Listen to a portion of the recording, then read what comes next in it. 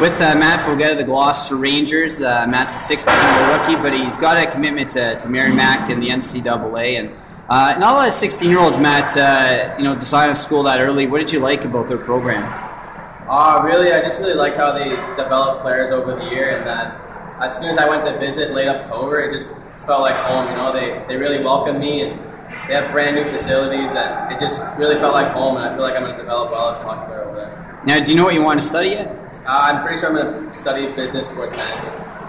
Now, the experience here with Gloucester, you're playing minor major AAA last year. What's the experience been like with the Rangers? It's been good. I have a coach here, Sylvain. He really trusts me, and it doesn't happen too often as a 16-year-old to get that much ice. But I mean, I owe a lot to him for giving me as much ice as I have, and hopefully we can make the playoffs.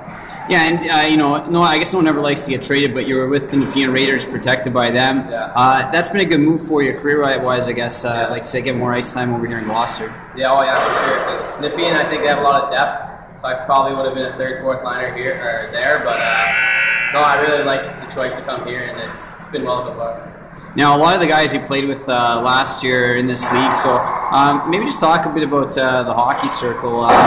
What's it like playing against guys who were your teammates a year ago, and I'm sure you're still playing with some of them this year here in Gloucester too? Oh, it's pretty fun. Like we're all at different teams now, but like we can still hang out after the games, and we can still like talk to each other. So everyone's pretty proud of each other to play at such a high level right now. So it's pretty cool.